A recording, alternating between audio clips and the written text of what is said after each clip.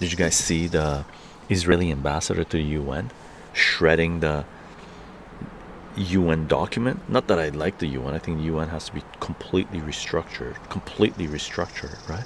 But shredding the UN Charter of Rights and shit like this, right? Because majority of the world voted for independent Palestinian state, which fucking should be from the get-go. Right? Should have been from 1948, right? So shredded the document saying you did this, you did this. It's like, fuck off, you fucking Zionist clown. What Israel is doing right now is separating itself from the rest of the human race. That's what Zionists are doing. Good riddance to those fuckers.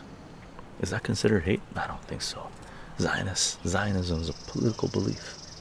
I'm allowed to hate certain political ideologies. There are people that hate the Democrats. There are people that hate the Republicans. There are people that hate the NDP and the liberals and the conservatives. I think we should be allowed to hate Zionism. Genocidal fucking maniacs.